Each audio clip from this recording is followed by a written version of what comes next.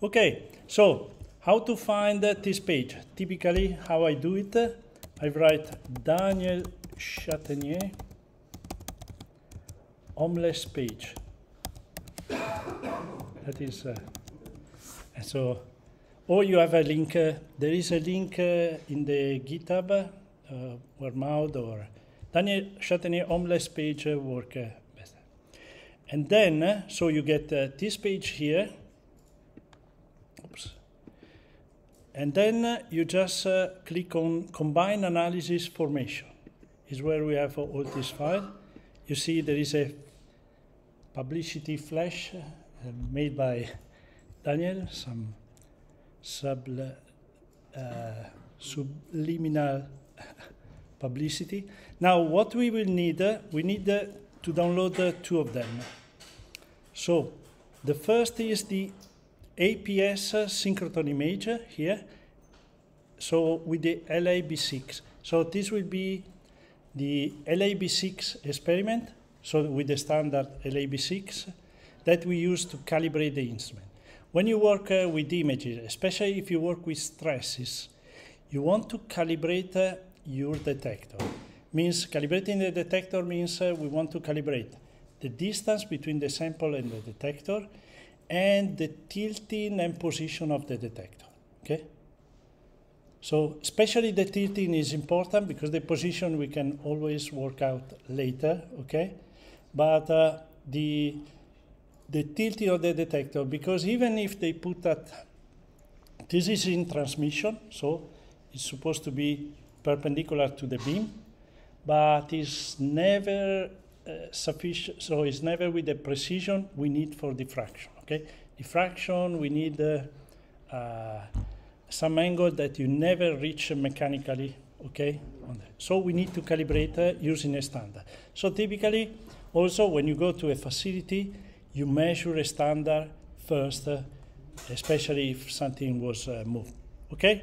So this one I have already downloaded. You download the APS synchrotron image, okay? And the second one we need after, okay? So is the MGFEO. So you scroll a bit down, MGFEO in the DAC, okay? So in the diamond anvil cell. That is, so it's the same instrument, same after the standard, then they put the cell and they measure, okay? So the LAB6 also you have to take into account is a can, okay? Or is a capillary with the LAB6 inside, okay? So this is synchronous radiation, so typically it's a capillary. After they put we put the DAC, and now there is a difference between the two. In the first one, typically the beam is larger than the sample, okay? So also the center of diffraction depends on where the capillary was put inside the beam.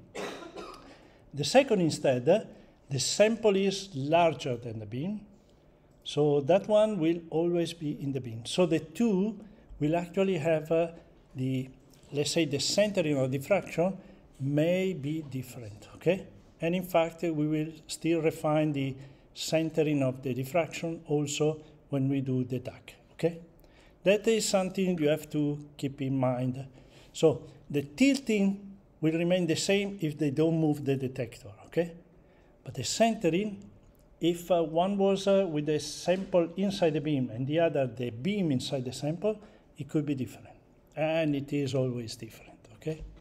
So that is why we will need to refine the centering, okay, of the diffraction also with the high pressure experiment. Okay, so if you have download, let's see now.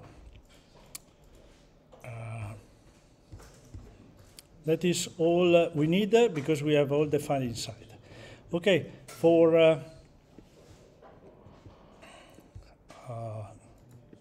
have a bit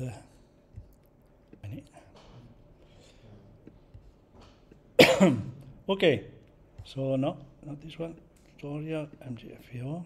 Okay, so we need this file here, LAB6 25KF003 TIFF is a TIFF 16. I converted from the MAR into 16-bit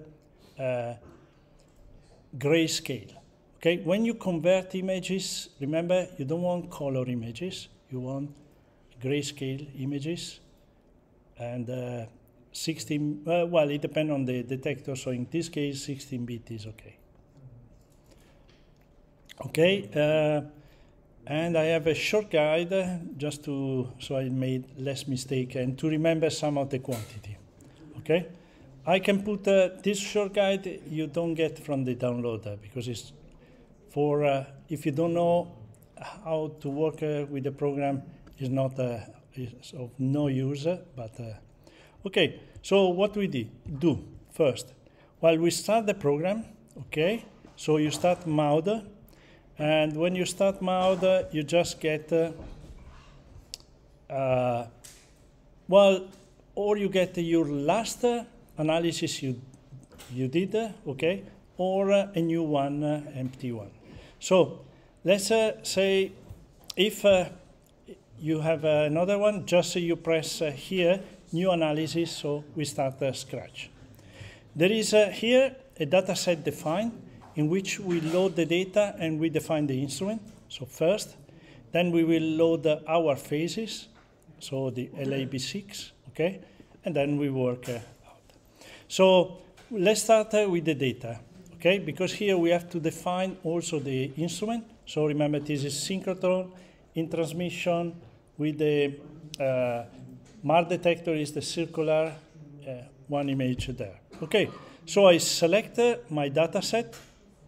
Oh, one advice, if I typically, in mode, I want to see this window here that give me some extra messages and also error when mode does it. So to enable that one, you go to interface and is this one console visible, okay?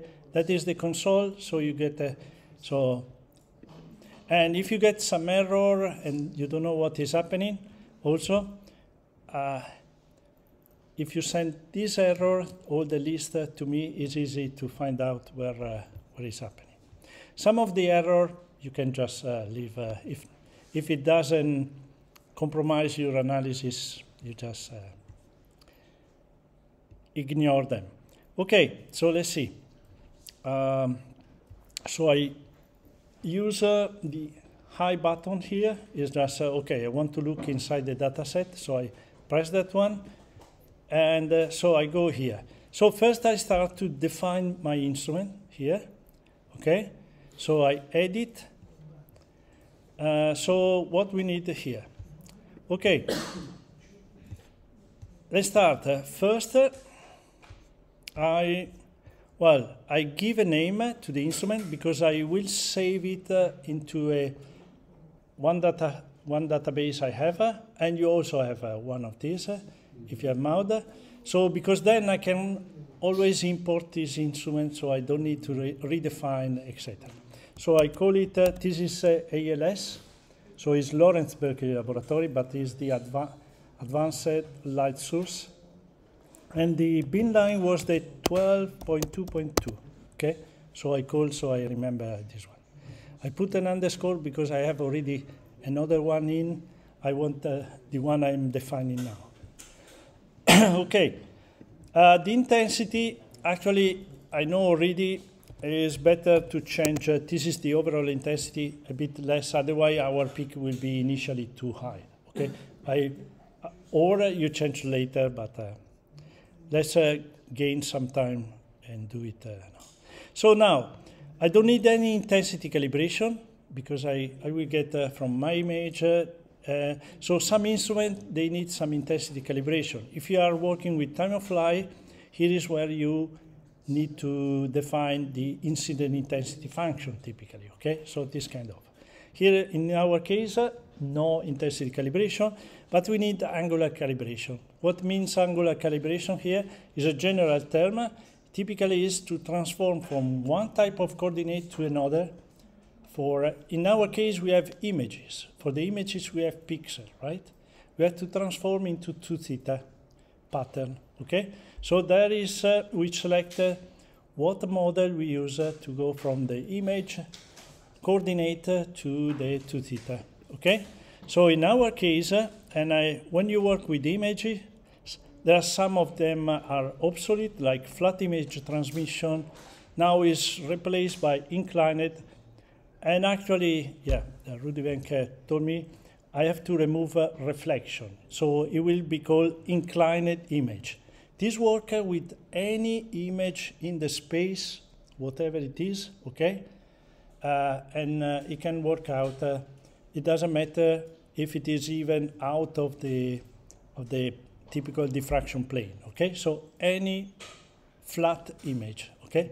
So this works for flat. Inclined means, in our case, it will be just at 0, everything, okay? So I selected one, okay? Can we use transmission, for example?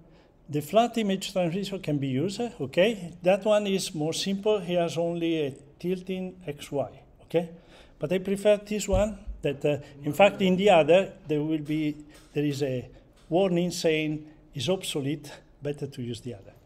So to use this one. It's more general, and also there is a benefit, we will see, that when you do a first integration, all the other, if you use the same setup, etc., and you want to do the same caking, etc., you just drag and drop the images, and it will work.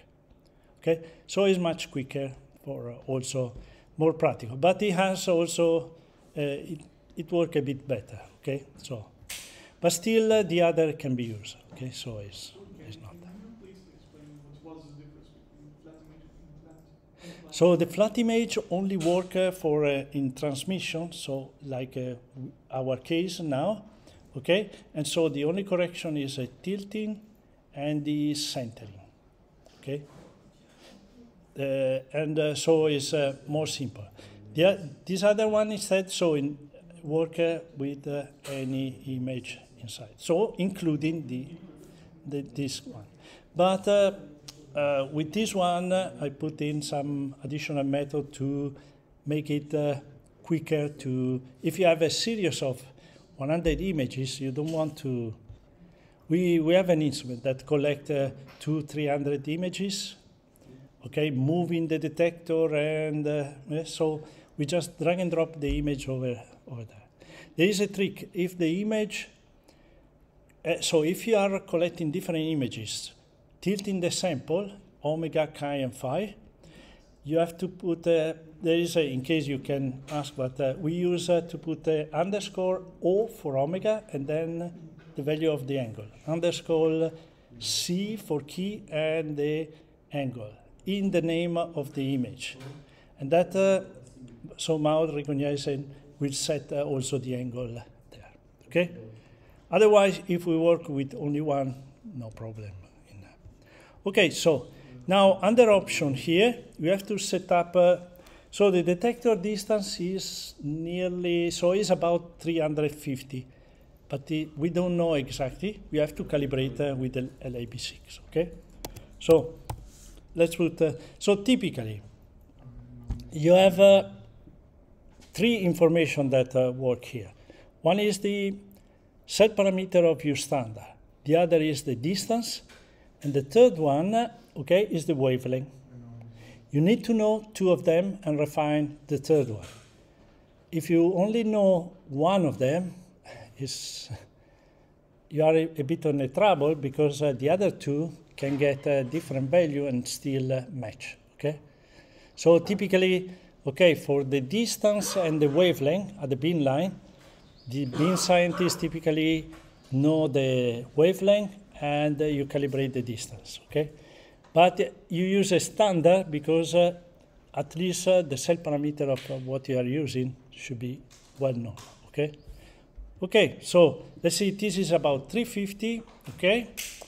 And well, I can put already, the detector in this case is at 0, okay? 2 theta, not the default, but it doesn't matter, and also 0 tilting. Now, what are this one? This is the detector 2 theta. So if you have your, okay, here, sample, and the source is here, 0 will be this one, and then the convention in mode, if you are looking from this side, 2 theta increase this way, okay?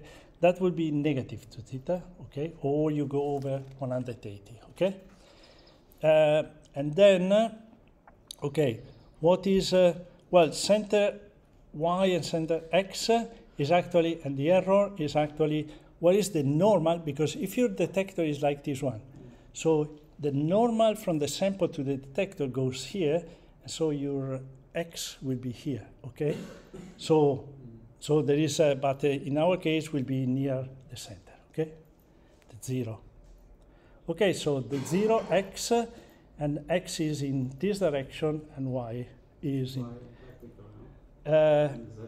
yeah, actually Y goes down in the imager. We are using image A. And then the other, and the 2 theta now, it can be this error here, so, okay, because it could be something like that, and then he correlates with the center. And the detector tilt instead is in this direction, okay? That actually is called phi in the integration. Yes. The last two are rotation is this one, okay? So some detector you have to calibrate also for rotation. In our case, we don't do, because in our case it doesn't matter, okay? But there are some cases in which when the detector is over here, that you need to calibrate also for the rotation. So if it is not perpendicular to the beam. And the last one is eta. Eta means also for if your detector is out, if it goes in this direction, okay, around the lowest circle. Typically is the one you just set, but you don't refine, okay? Because even with the standard, okay, you can always turn around the low. Okay, in our case, eta 0, detector rotation 0, okay? We will only have 2 theta and detector tilt will be the two to work, and X and Y, okay? So let's close. Now, in our case, it's not a Bragg-Brentano. We select image 2D. In transmission here, we use image 2D. Then the measurement obviously is not a theta to theta, but is only 2 theta, okay? Because our sample doesn't move during the measurement. Okay, so there is no 2 theta movement coordinated with the theta movement with the 2 theta, okay? Now, instead here, well, we can select X-ray or synchrotron, okay? Synchrotron has also the polarization, I think also the X-ray, but... And in the option here, we need to set up the wavelength. Okay, so the wavelength here is this one, so it's 0.49594, okay? Okay, if you have entered it, okay, then here we have. What is the weight? Well, if you have multiple wavelength, like a normal tube, you have kappa alpha 1, kappa alpha 2. Kappa alpha 2 is 1/2 of kappa alpha 1. So you put weight 1 for kappa alpha 1 and weight 0.5 for the kappa alpha 2. Every magenta colored field is a parameter you can refine. So you can also refine the ratio between two kappa alpha line if you need. Okay. In our case, we have only one. We don't refine nothing, and is what we should know. Okay, so I close. Now the detector doesn't matter. We leave a scintillator. The only case in which you need to change the detector here is if you are working with fluorescence, X-ray fluorescence, then you need to select an X-ray fluorescence detector. Okay. Otherwise, I can tell you is only, but all the other, they do exactly the same. So it was there from the beginning because maybe you need something different, but in the end, only the fluorescence has something working inside the detector. Okay, last we use this Cagliotti instrument broadening. Okay, so we use the LAB6. We suppose the LAB6 has no sample broadening, and so we refine the broadening of the instrument. Here, okay, let's say in our case, practically we have no asymmetry. Asymmetry is really so low that we can ignore. So we can remove both value, or if we don't know, we just I select the second, I just remove one. And the first one I set to 0. When I put 0, it's not computing asymmetry, okay? Instrumental asymmetry here. Now for the alpha Itadal maximum, here practically we are always at low angle. So it's just the first value that counts, and actually the starting value here is not too bad, okay? So we can leave start with what we have by default here. Okay? For the asymmetry, is it 0? I put 0. Or you remove both parameters, okay? So. Or for example, if you have asymmetry for even for diffraction, for No, in that case, we have to refine, okay, in the instrument. Well, it depends on the instrument. The starting one you get by default are some asymmetry for a normal Bragg-Brentano instrument in the lab. They nearly work well for that one. So you can start from you can start from that value. If it is not Bragg-Brentano, then it depends. Okay, huh? It could be sometimes it's tricky, sometimes not. It depends on. For example, if you work with time of flight.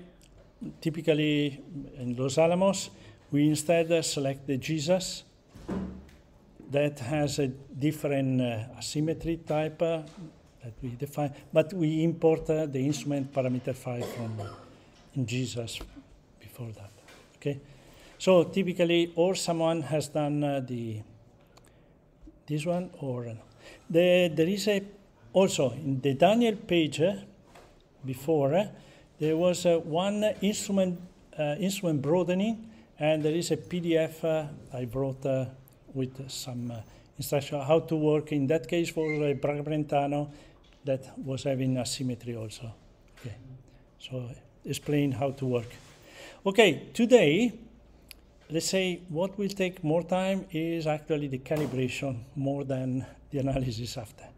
Once you have your instrument calibrated, typically the analysis is faster if everything is okay. If you have some problem in the experiment, then it's another story. But okay, so let's see. Here we just remove the asymmetry, okay, and the rest is good. Okay, now we need to go, so neglect all the rest, we don't need here. We need to import our image and start to cake the image to transform into pattern, okay? So for that, so typically the browse is when you load the pattern you have already into theta or in this space, okay? Instead, if you have an image, you just use from images here. When you press this one, in reality, mount run image A. If you know image A, is not the last version of image A, because they change a lot, so it's no more compatible with my plugin. I should rewrite them, but no time, so I'm still using version, I forgot, 2. Now should be 3. Okay, so you cannot change, so don't change the image A inside, okay, because it only works with this version, mount. Okay, so let's, an image A, if you have used it, recognize a lot of different images. Plus, in the plugin here,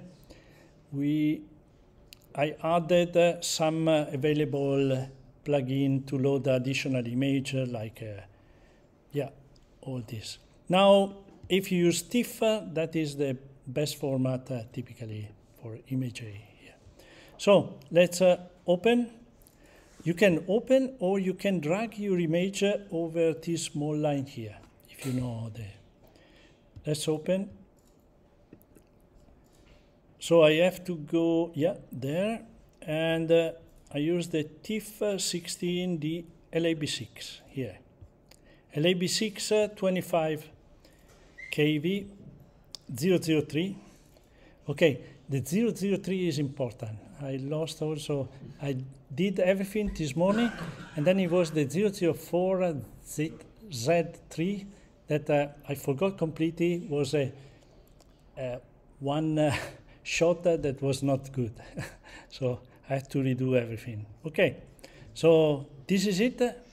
We don't see nothing. Well, because image 8 doesn't automatically calibrate, enhance the, so you go to image, adjust brightness and contrast, okay? So if you go to adjust brightness and contrast here, and let's say you can or drag the maximum or use auto here. So sometimes you see like this one, and then it goes around, but it's not sufficient for what I want. So I use the set button and I specify minimum and maximum. So here, if you put 0, 100, okay, is actually better because we see also the background. And I want to see, Luca, huh? I think you should start a bit before to redo few things the same way up to there. Okay, so let's, this I have to finish. Then I do again, okay? So now, what I want is to see, you see, because a mark detector, typically, you get an image square, okay?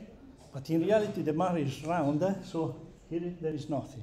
And you want to not get this part here.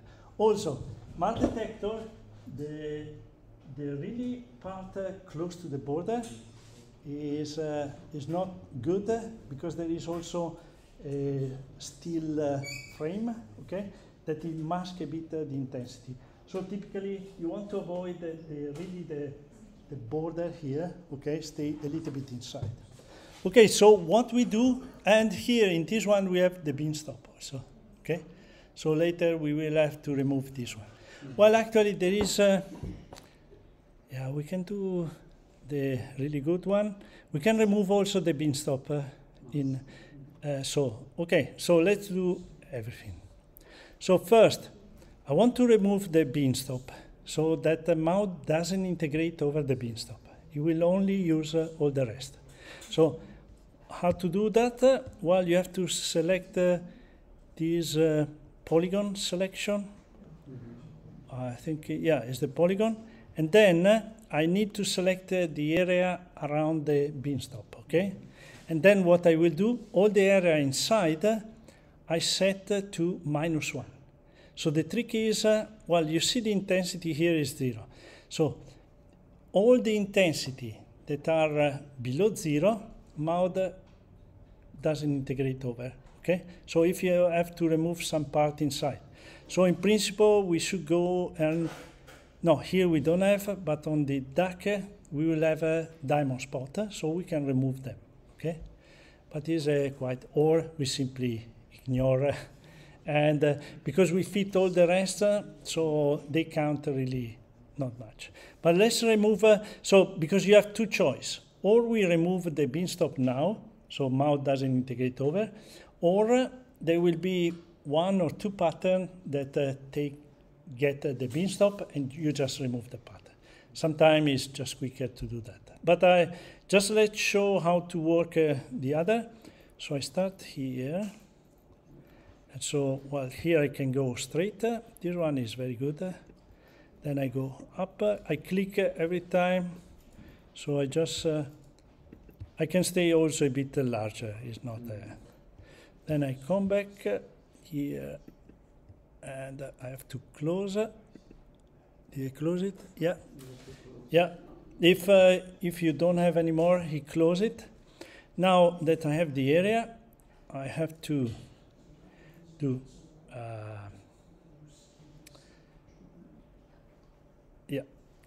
process. I have to remember every time there is one you set, okay? That I forgot. Oh, here, mat set.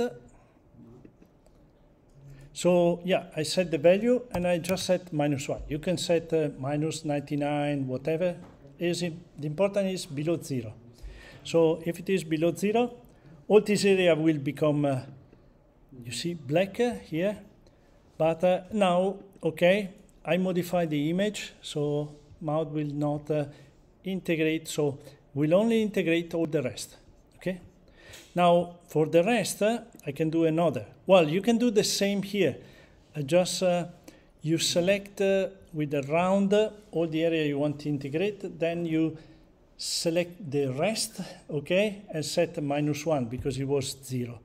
If you use the directrix detector, automatically the gap are set -1. The directrix, I don't know, they is very, no, I use this trick because I saw that the directrix has -1 for the non-measured zone.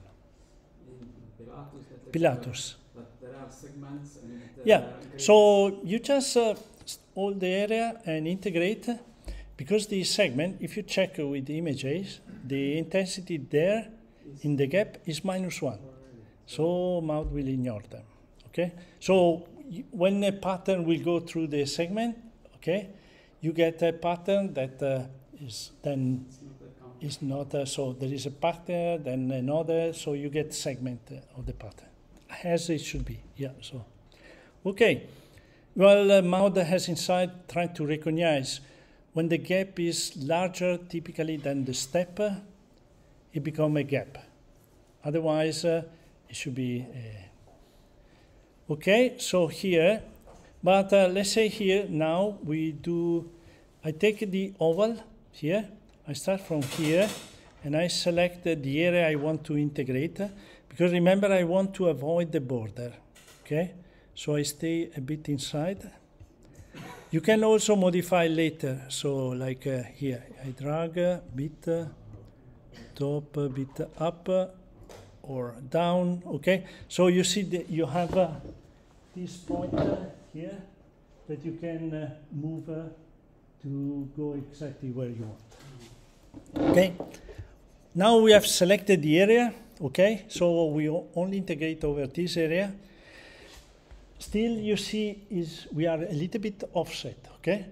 So you will see in 2 theta, the end up will not be straight, okay? Because some circle we get more, some circle less, okay? Okay, after, now I can go to the last step here, plugin, mount plugin, okay? So here we do the caking, okay? That is, and so let's do with, okay, if you use the flat image transmission, before you integrate using normal transmission reflection image. In our case, we use, remember, the inclined reflection. So it's this one, the flat reflection image, okay? So they are slightly different, but this one is the one that you can drag and drop after multispectra from flat reflection image. Okay, I click. Now, I want to be sure here there should be 350, right? He take the data from the previous one, 350.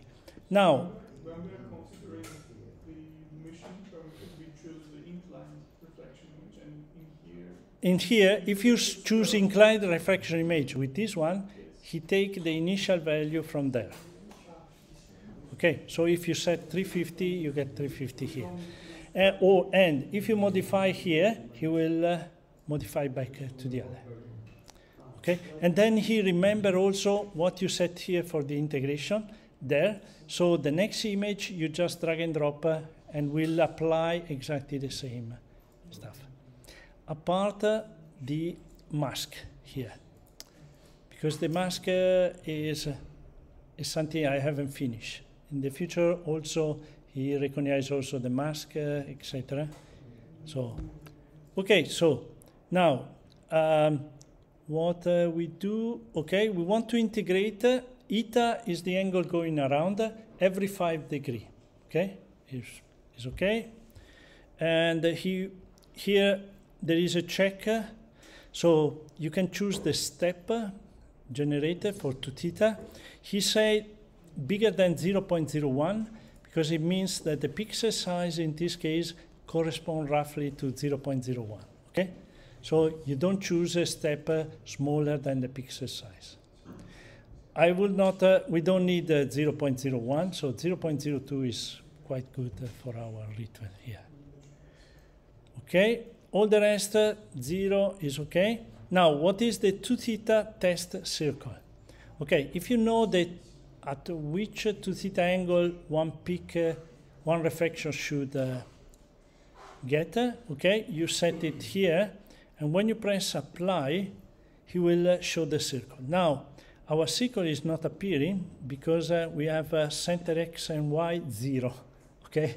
So it's drawing the circle, but in the upper right corner, so we don't see it. Okay, so let's set, we have to guess the center initially. You don't need to get exactly the perfect center, because in MAUD, you refine the centering during the ritual refinement, okay? And that is much better than whatever you do graphically, okay?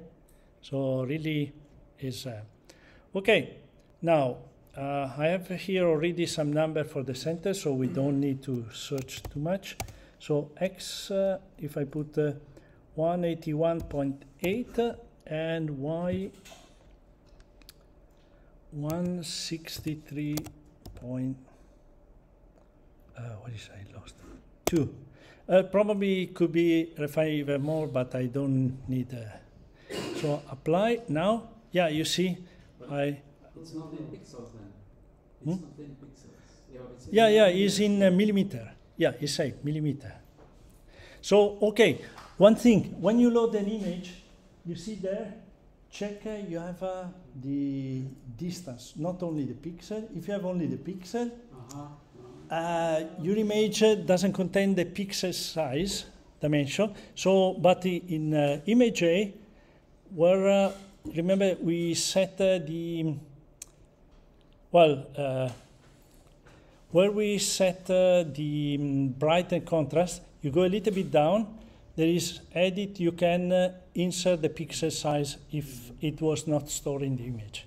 If you use Fit2D and you save with Fit2D, you lose the pixel size. I don't use Fit2D for conversion because Fit2D, and sometimes I never know what he does transformation. But for sure, he removed the pixel size, okay? So you have to be correct. Okay, if you don't know the pixel size, then you have to set the distance in pixel. Okay, probably better to know to get the pixel size. Okay, so here this one appear. So it's it's 34 centimeter by 34 centimeter. It's correct for the MAR. It's called MAR 345.0 for this reason. Okay, so let's say if the centering is sufficiently, probably I could move a little bit, increase a bit the X, right? But I'm satisfied with that. So I press OK now. Remember, if you press Enter or OK, it starts the integration. So use the Apply button to check for the circle. You can also increase the circle, for example, and test, I don't know, the next 2 theta is at 12, yeah. Okay. So, but the Labi 6 is easy. If you get the high pressure instead, is all oval, so it's not, it's a bit tricky to. So typically I prefer to stay with the inner circle, okay?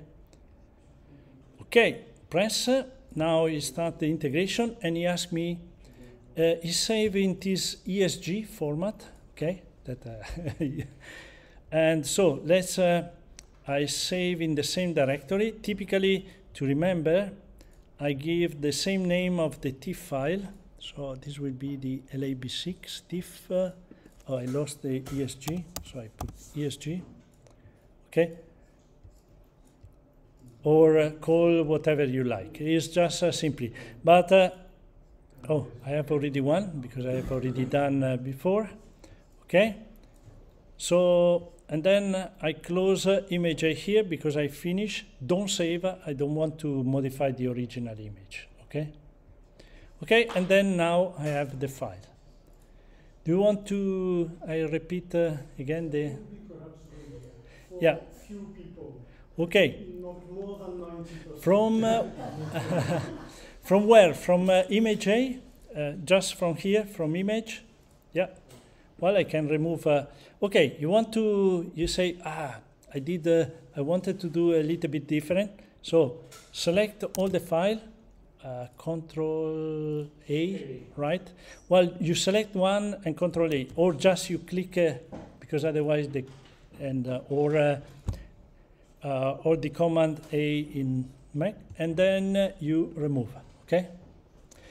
Probably he asks you to confirm the remover.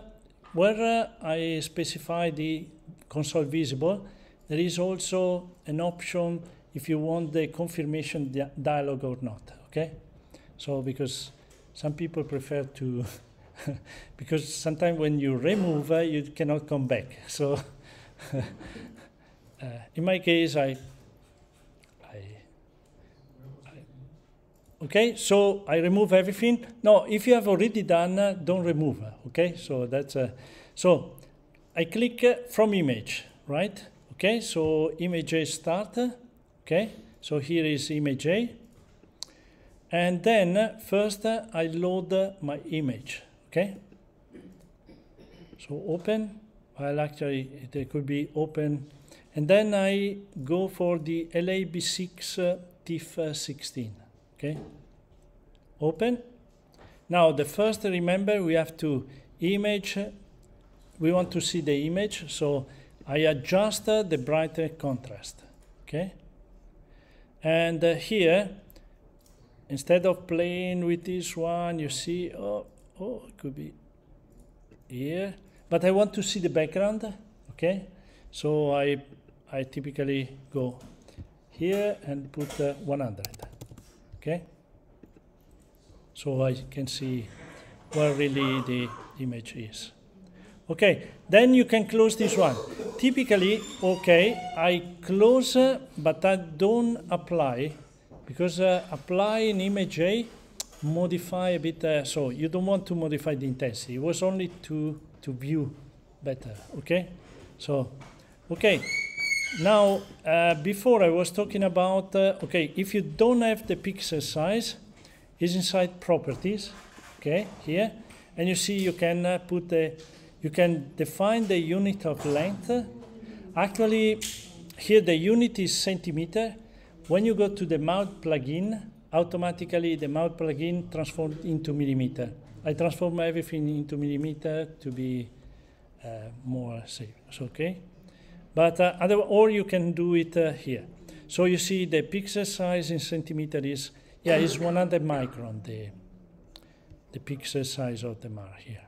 Okay, so if you don't have it, you set and then you will have the coordinate here.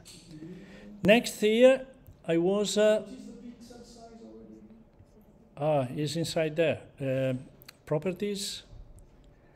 In centimeter, it's 0.01. 100 micron. Is in centimeter. Yeah. Centimeter. Yeah. Okay. Okay. Now, you want me to remove the bin stop? No? Okay, so who has removed the bin stop? The previous, okay, so will be good because so we saw instead how to remove the pattern. So let's do without removing the, okay? So now I select the oval here, the oval, and I start from the up corner and I drag, so I click and drag down. And so I set here, but then I refine a bit because I want to stay a bit inside. Okay, here is inside, the bottom one, inside. Okay, okay, so I avoid the border. This is for the MAR. Many detector, also some CCD. The first pixel sometimes it has some problem with the voltage, etc., all the electrical properties. So not always the first line of pixel is good, okay? It depends on the detector. Okay, so what I do now, oh yeah, once you have selected this one, we go to plugin, mount plugin, and multispectrum flat reflection image. Okay, now in my case, he will remember what I used last time. Okay, so that is also when you do once, after he remember, so he used the previous value you used it. So that's Sorry, one more. So this window appears from plugin, and then which row? which? Which row in the plugin? This about. Oh yeah, it was flat. What was it? Flat reflection image.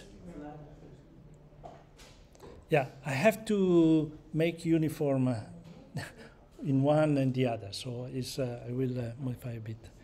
This is only. Okay.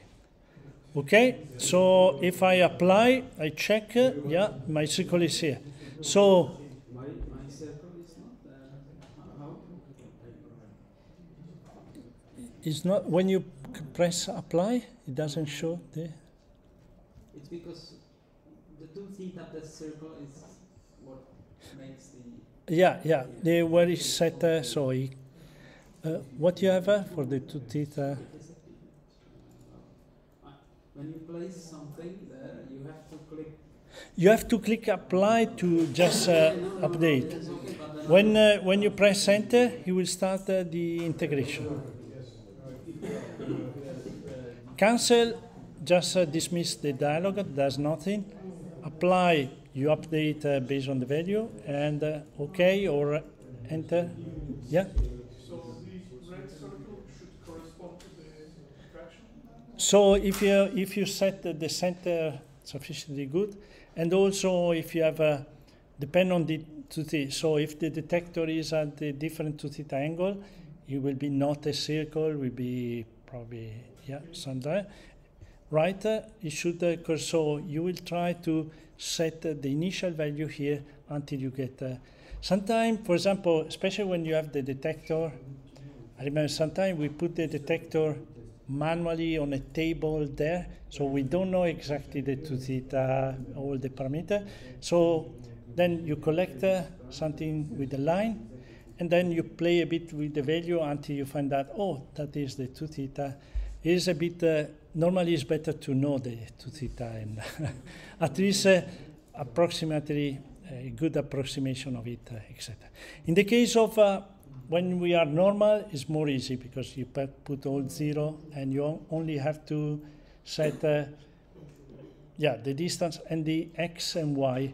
The x and y here correspond typically if they put correctly the detector, it should be exactly half of 345 millimeter, right? But in our case, it's a little bit shifted, so it's not exactly in the center. Okay, so I press OK, ask again. Now, I use same name, but actually I put so version B, ESG, okay. Okay, yeah. Okay, and I don't save. Then I close everything. When I have the ESG, and the ESG is automatically added here. Okay, so and you should start from 0 here.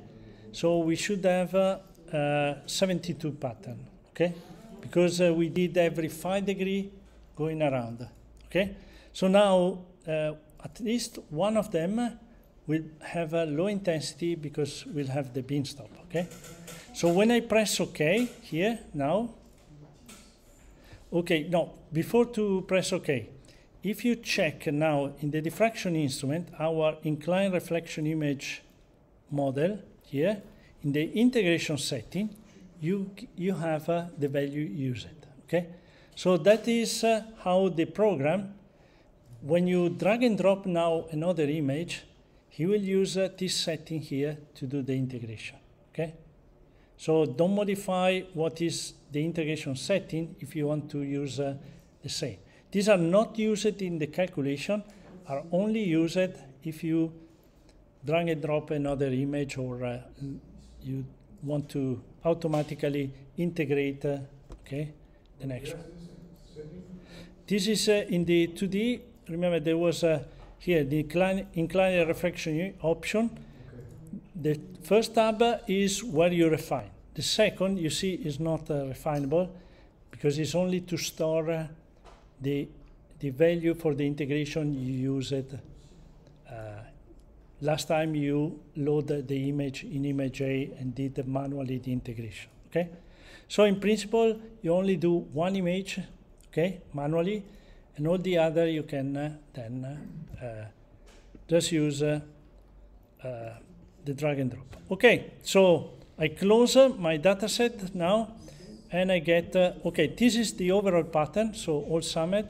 If you want to see all of them, is here. Okay, you see here is the beanstalk actually.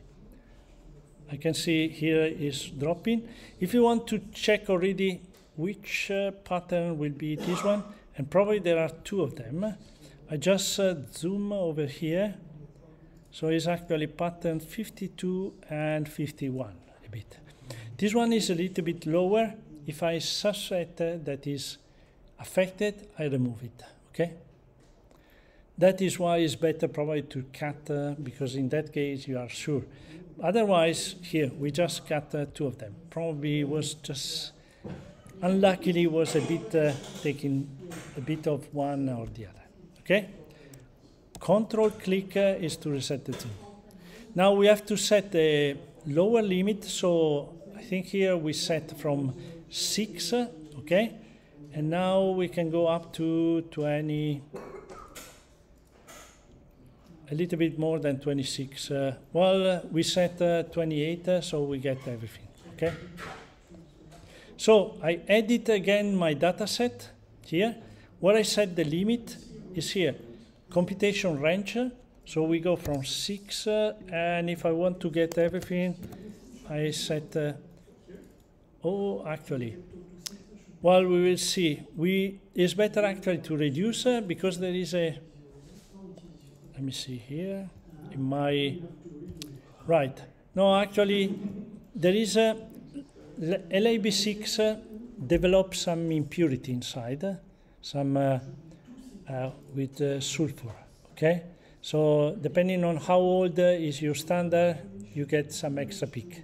There is one is at 27, so if we set 26.5, okay, we just avoid that one. It's not a peak from LAB6, so we can remove it, okay? Right, okay, so here is our, we still have to remove what was 52 and 50, okay? Okay, so I go to my data set, edit, I go again to my list of data file, and then is 51 and 52, okay? Typically what I do, I select from the 50 to 53, okay, oh, shift click, so I only, so, and I just view this four to see if I'm correctly, so I want to be sure. Okay, so you see this is going up, but these two are down. Oh, how do I view? View the button there. Sorry. If I select, yeah, if you want to be sure, okay, if I select this and 56, okay, you can see better than, oh, man. Yeah, these two are the two affected, you see. Why select, should go from 41 to 55. Okay, so you see, up, going up, these two go down, where is the beanstalk, and up again. So this will be the third and fourth in my selection. So 51 and 52, okay? So I select the 51, 52. Now you can do, or you remove them, but if you want to, you don't know, sometimes some of them, you are not sure if you have to remove or not. What you can do, you just disable them. You don't remove, simply will not be used. But if you change mind, you can re-enable them, okay? Okay, now if I click, you see no more is now okay. One thing here, I start and I check is the background. Is the background uniform, especially going up? So because if it is uniform, here is uniform over here, here not too much, you see it's going a bit more down. So but let's say I will treat it as uniform, okay? So I only need one background common for all the data files. This is quicker for the computation, okay, much more simple. Otherwise, if it is not uniform, you have to use a background, one for each data file, okay? That means a lot more parameter, okay?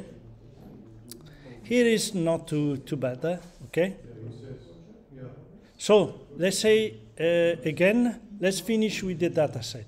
Okay, so for the background, I select, edit again the data set, I go to the background, okay? Oh yeah, we have some region to exclude, but first I have to see which region to exclude, okay? Because we have some extra peaks we want to avoid. Okay, so let's see first with the background. Okay, now we have a few choices. So if you use here, in this one, this is a common background for all.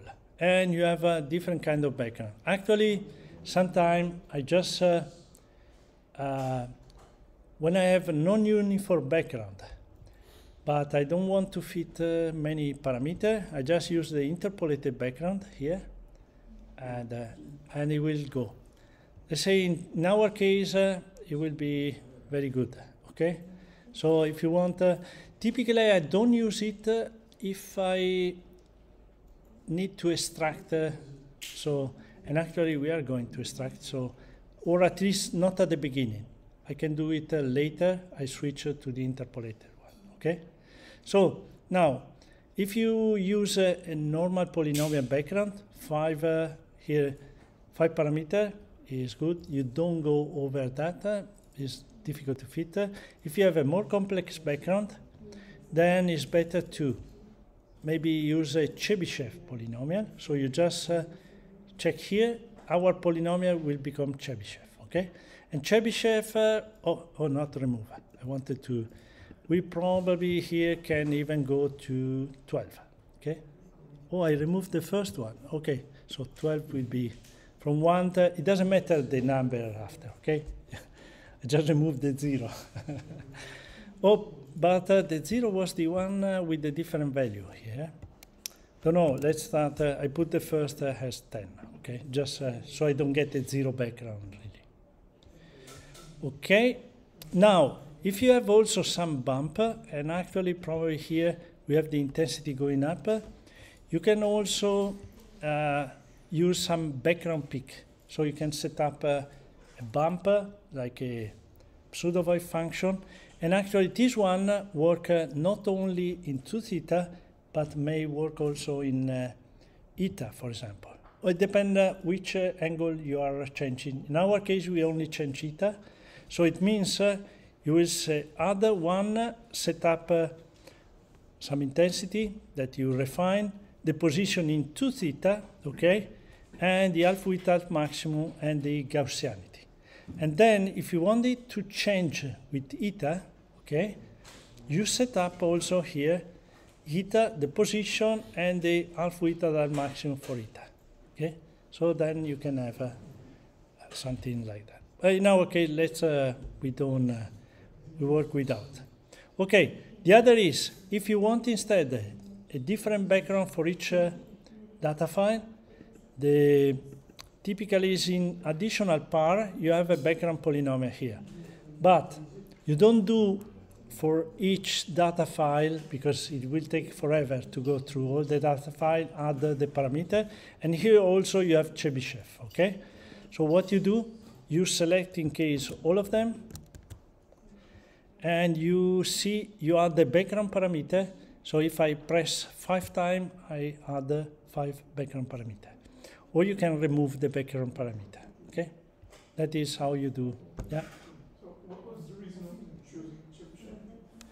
Chebyshev, actually, because the polynomial is very simple. So you have a 0, right? So 1 parameter, 2 linear, okay?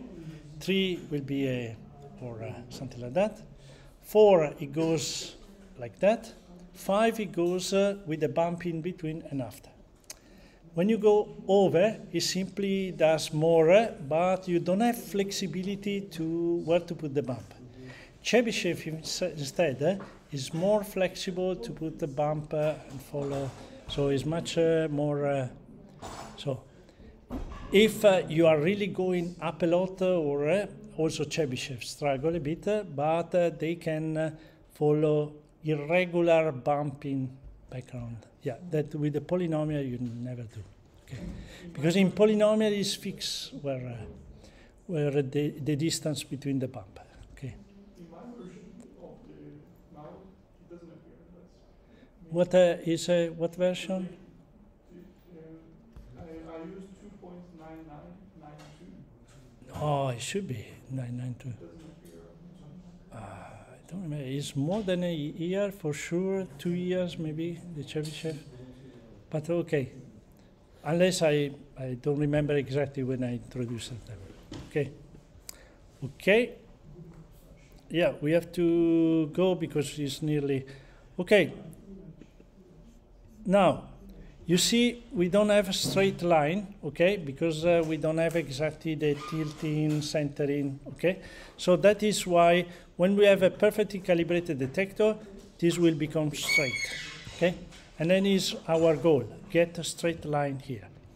Okay, so let's go to phases now, and we load our LAB6.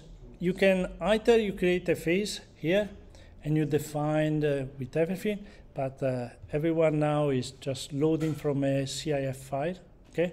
So we can import here, or you drag and drop a CIF file over here. Where's my...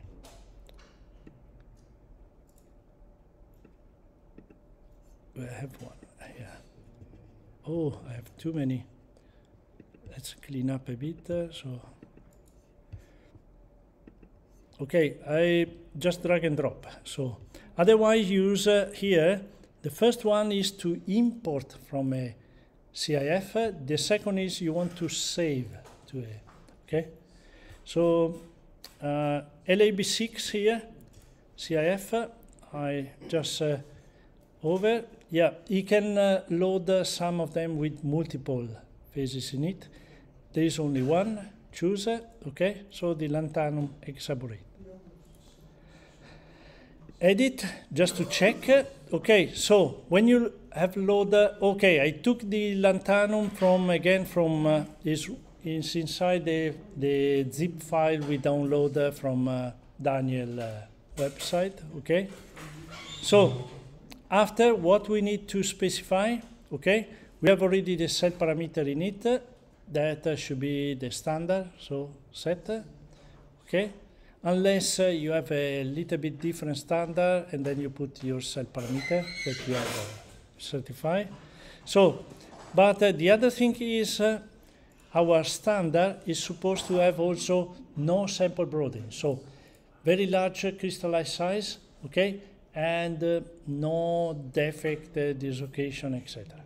So, how to specify that? Because the default is it takes some normal. Is inside microstructure here, and we use the line broadening model, we use the Delft, okay, so just use that one. But in our case, we want to cut everything, so. Yeah, one way is you can say none and have nothing.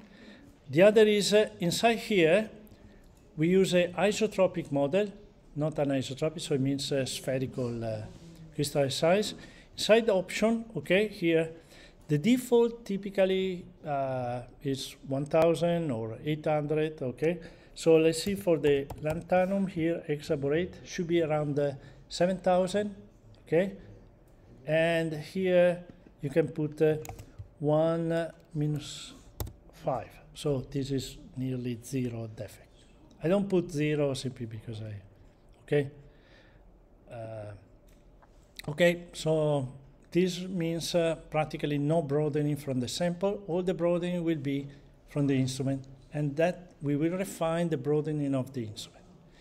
Otherwise, when you have calibrated, you have the broadening of the instrument for your for the other sample, the normal sample, you only refine these two values.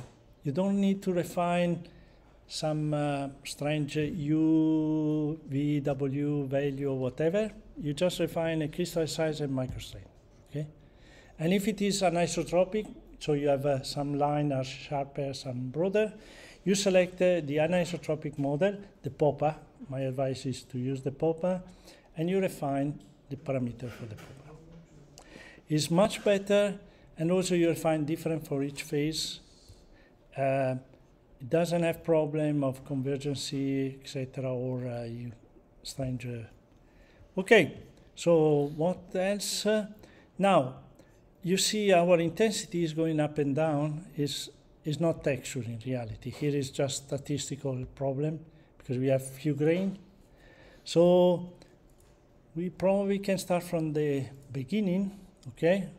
Or after. Typically I do ones like this one. Otherwise, we can go directly. And we use typically here, if you want to fit everything using a labile fitter, but you have a multiple. Okay, if you just need a labile fit in mode, here, instead of computing the intensity from the atomic model, okay, you select here labile. So, well, you select the extracted and you use labile, okay? There are also other, because we can do, but okay, here I don't, let's come back to the standard. I use a different one because I have a variation along eta also, okay? So it's not simply one pattern, okay? So now for that one, I use arbitrary texture. This is not texture, it's arbitrary intensity, okay? So this will use labile for each pattern independently, and so you fit everything. So if you use that one, you don't need to refine any intensity B factor because they don't play. Yeah, it's just this one. So we select arbitrary texture that is appropriate in this case because we have just, remember, in our case, we don't care about the intensity. We need only to refine our detector position. So get the straight line and the broadening. So having the best intensity will be good also for the broadening, okay? That's why we can, in this case, we just use the arbitrary text, okay? So now let's see what, we need to calculate once, right? Okay, so I press the calculator here just to calculate the pattern initially. Well, initially he used okay, so we are closer. Yeah, we have one part to here in which we have this impurity, one is here, okay? Here we get like double peak, but it's because it's waving a bit, we don't have a perfect calibration. Okay, in case we have only to probably here remove this part, okay? So let's say move. We don't want to fit that part, okay? Still mouth will calculate it, but it's not counted in the weighted sumo square in the refinement, okay? So let's say from 15.5 to 16 something here. I think I put here a note. 15.3, I prefer to get over a bit here. 15.3 to 16.2, okay? So where you exclude a region. So because you restrict the range, if you want to exclude the region inside, again, data find set. Edit, excluded region here. So we add one. You can add as many as you need. And now I put, and this is which data unit? Well, if you are working in 2 theta, will be 2 theta. If you are working in this space, will be this space. So it depends on the 60, no, what was it? 15. 15.3 and then 16.2. Okay. Okay. Now, if I calculate now, the weighted sumo changes. How to know that this part is not used? Okay, if you want to be sure. Okay, so that plot doesn't. Okay, where you can see it, you just take one of these view, and you see where it's not calculated. Okay, so all this part is excluded. So you get one peak going up, not the rest. Well, because I put, yeah, with the 15.2. But because there is also the tail of this other. So you just do as you like. We could also exclude also that one completely. Okay, what else now? I think we are set. We just need to refine, okay? So in this case, okay, first I will not refine the broadening, okay? I will start to refine, well, we have arbitrary text, so we need, so we don't refine any intensity. We only need to refine the background and the detector calibration, okay? So let's see, I prefer, so mode has some wizards, so some function to help you set up the analysis and what to refine, but not for the instrument broadening for calibration, because every instrument is different, so I cannot write one that works for everything. So I go, what I do typically is I go to the parameter list here, okay? So, and here I can get a parameter list, so I expand all if I want to see all the parameters. These are refinable parameters. And now you have to scroll down. This is in CIF keyword, okay? So where I have to go? Well, I can use some of this one. So first, I want to refine the background. So I free background. It will take care of putting refinable, all the background parameter that can be refined, okay? Not, so here, for example, oh, my Chebyshev, yeah, they should be, if you, sometimes it's better to scroll up and down to see. So you see he said refinable all my Chebyshev polynomial, okay? Yeah, the incident intensity, the overall intensity is not refinable, okay? And I will not refine because I'm using arbitrary text. But I need to refine the distance specimen detector, right? The 350. Then I need to refine the center X and center Y error. This is an error respect to what we set, okay, in the integration. Then we refine 2 theta, that will be this tilt. And phi dA, if you remember the one after, is the other tilting, okay? Okay, and now the last two, omega was this one, and eta is the one around that we don't refine. Okay, what else now? Oh, here, if you have a polarization effect, but we are at 0, so we don't see any polarization effect, okay? You can set or refine the polarization ratio, etc. Synchrotron typically, you get even 99 here. Wavelength, we don't refine the wavelength, okay? Now, here are our Cagliotti. Remember, this is the instrumental broadening. So, let's say at the beginning, we don't refine them. Here's the trickiest one to refine, so we don't start refining this one. Or if you want to start refining, in case only the first one, okay? First of the Cagliotti, not the other, and then you refine the other later, okay? Okay, all the rest are, we don't use any additional parameter for the pattern, and let's go, the phase is at the end. We don't refine the cell parameter right here. Not crystalline size, microstain, nothing. Okay, so nothing to refine except what we already set. So remember just the background and inside the detector, this X, Y, and distance. Okay, close. I prefer to stay in this view because so I see if it is straight up or not. In the other, you will see better the background instead. Okay, and then I start refining here. Probably before start refining, it's better to save what we have done up to now. So, because refining, if we forgot something, we got some problem, he diverged somewhere, okay, at least I can reload and correct what I was doing before. Okay, so to save... The hammer symbol. The hammer symbol, you have a different... Oh, yeah, this is random. You depend when you start, you can get the... Typically was the hammer, right, to work, so the refinement. But some people say that the refinement is like playing a slot machine. Sometimes it works, sometimes not. So I put also a slot machine. So if you are lucky.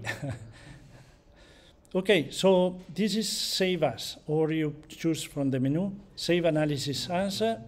So let's save. I put again in my, and I call it, this is LAB6. Typically I use start, is the starting point. In fact, I have already, I always use the same name. Okay, so now I can start the refinement. Let's see if we get straight a bit. You see the extraction and label, how it reproduces the intensity is wonderful. So it just, the label method is very good. Okay, now I get some Cholesky negative that these are the Chebyshev polynomial. The high value, they are not easy to refine because Maud used numerical derivative. So they get a very low value and then it's not so easy to calculate a numerical derivative. Okay. Oh, one thing, you may see something different probably because I forgot.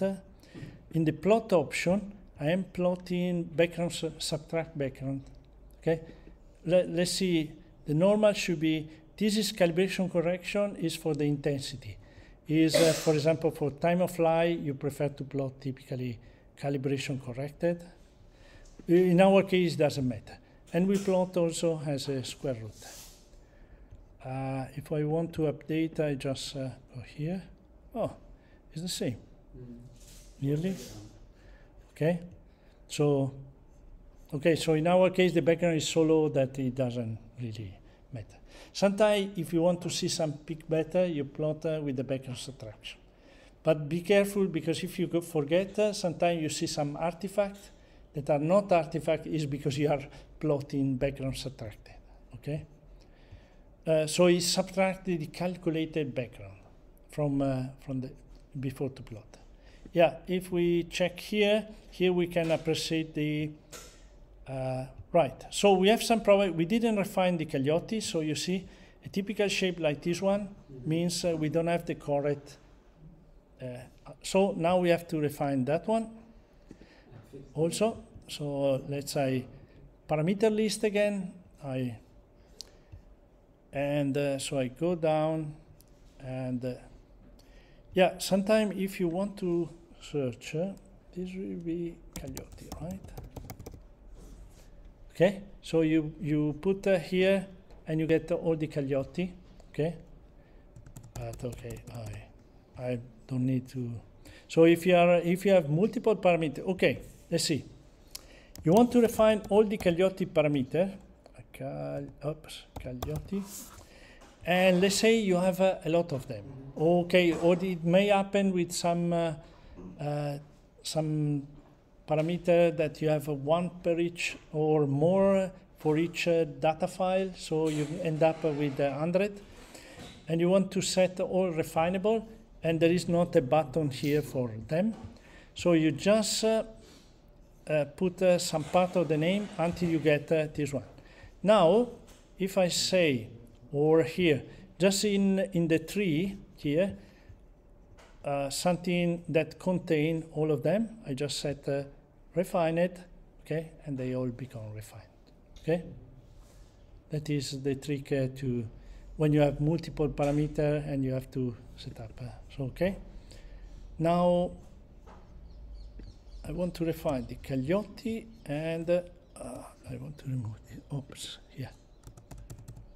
Oh, why I cannot, what is happening? Oh, it say exception. Let's close, reopen. I don't know what I did. Expand all. Yeah, this is why mouth is a ladybug, because probably here, yeah, I got an exception because I don't know what I did in interface.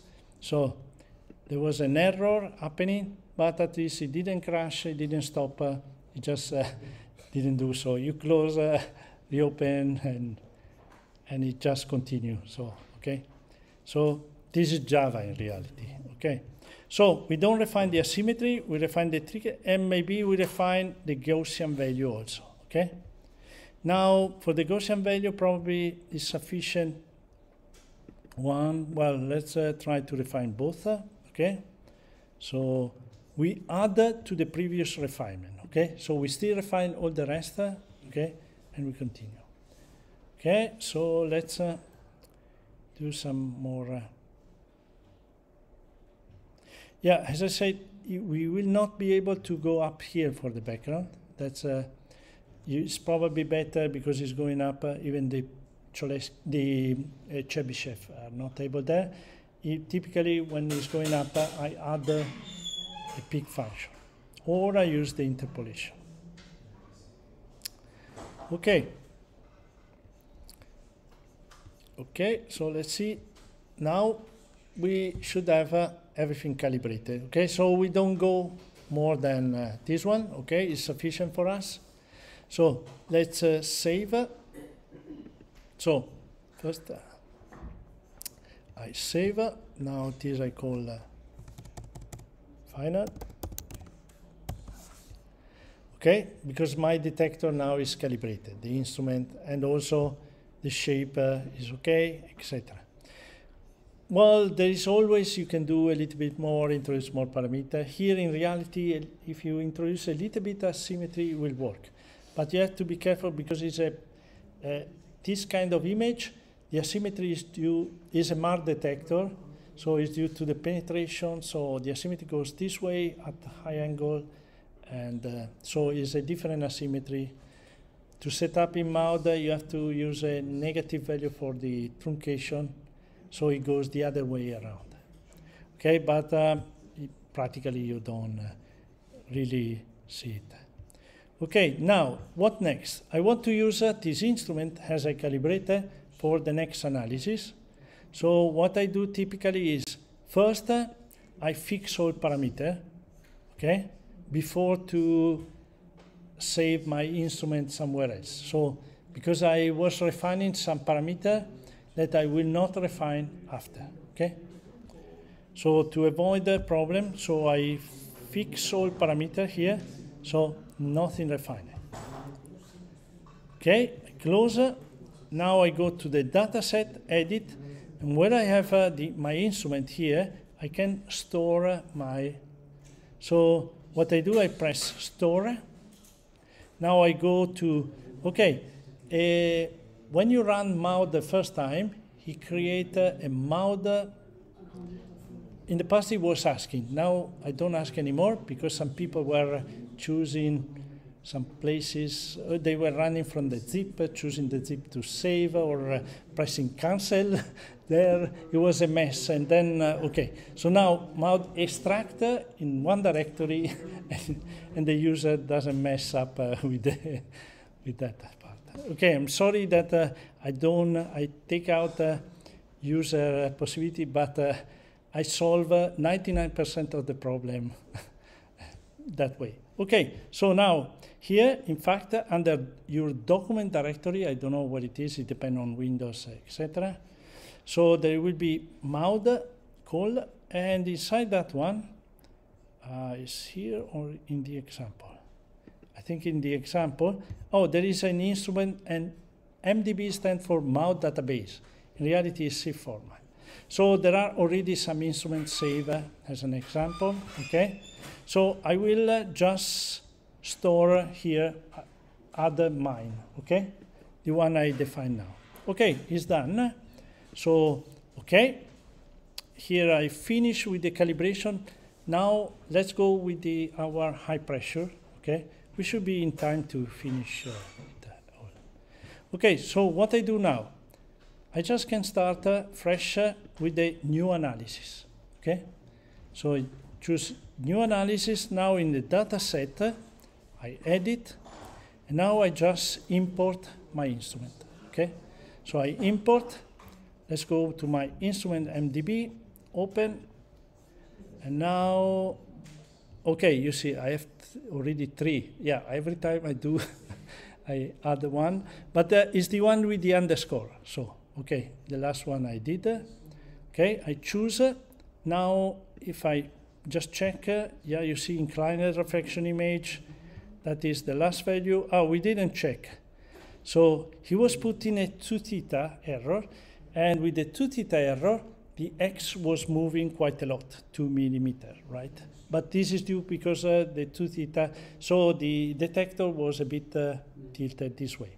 And the tilting in the other way is 0.15 degrees. So you see, not very big, but you have to. So these two values, the tilt and the 2 theta, you don't refine. You refine with the standard and you don't touch anymore. But the X and Y error, remember, that one may change due to this factor, the beam inside or the sample inside the beam or the beam inside the sample. That may cause a little bit different centering. Typically is very close to that, but sometimes it moves a bit. But that one is very easy. If you think we have pattern from all around, and when you move the center, some pattern move, okay. So it just causes the waviness. And it's different from a stress, okay? So it's not a problem. The tilting not. Remember, the tilting may correlate a lot with the stress, so that one you want to set up here. But the centering not, okay? So that's why the center we can refine later, but the tilting you have to use the standard to get it before. I saw sometimes people trying to get stress from this kind of detector. We are already at low angle, so the sensitivity is not too high, and not calibrating the detector for the tilting before. You should not do that because the error for the tilting, you get a higher stress for the tilting than from the real one you had in the sample, okay? So is our sample, okay? Now, what we do for the data file, as I said now, we don't need to go through image A again, but we just do, okay, where is my image? So now I need not the LAB6, is the MGFEO, the TIFF16. Now I just drag over, or you can use browse. If you have a select all of them and drag over. He will will stay there. He create automatically a ESG with the same name, just changing TIFF16 to ESG and save. So the ESG in principle is not needed, but if you remove them, you can re-add just the ESG. You can check inside, is save the intensity, whatever. So it's just, okay, yep, done. Now this one will be different, okay? Oh, now, because I start new, I don't have any more set the limit. Okay, I have to set. Okay, so this is it, okay? We have to remove the beam stop part, and we have, here is the gasket, so this part here we have not to use. So the only peak coming from our MGFEO are 1, 2, 3, 4, and the fifth is only part of it, okay? Because remember, it was offset D. Okay, so first let's remove all the part of the gasket. So we start here from 8, I think. Let me see my guide. I will try to make I will put also a zip with all and the short guide. If you now you know it's just for the value. What is the MGFEO? Okay. Oh, range 10.7, 22.5. No, we can go higher than 22.5. We can go to 25. Okay. The 22.5 is for another TIFF I had. Okay, so edit here. 10.7 and 25. Yeah, about that. So let's see. Okay, yeah. Oh, this is black. Maybe we want to remove this part. 24.5. 24.5? You guess. Okay, let's try. Yes, well, we can either guess or if you want really, you go to the other one here, use the right mouse button here and you say show coordinate and you go here to see exactly so, right? So when you need. And if we have a phase and we compute one pattern, we can check also, you see there is also show peak info, so which HKL is closer to your mouse, etc. Okay. Okay, what we have to do now? Yeah, we have some impurity here, we don't care, and also, so let's see here what we need to remove. Okay? So we remove pattern, this is, we got with the, so pattern 52, right? Should we remove only the 52? Yeah, probably also this one a bit. Let's just remove the 52, okay? Here, pattern 52, disable. Probably also the 51 here, like before. Okay, let's remove both. Okay. Yeah, this means we can see it's just cutted because we remove a couple. And here is a diamond spot. Okay. So you can, or you want to remove this pattern, but I can tell you it's just a spot over there. All the rest of the data, it will just, the ritual will just ignore that one, okay? And in case if it trouble you, you just remove it. Okay. Now, let's add the phase, okay? I just drag and drop the phase also here. MGO CIF, okay? Magnesium Wustite here. And if we calculate, just to see, okay, it's completely off. Why is off? Because this one is at 40 gigapascal, okay? So it's compressed, and in fact it goes to higher to the tangle. So the first thing you want to do, well, actually, in principle here, but let's say we would like to adjust the composition, okay? Because what we took from the CIF was one with 75-25, the occupancy of iron magnesium. In reality, our is 0.901. So, okay?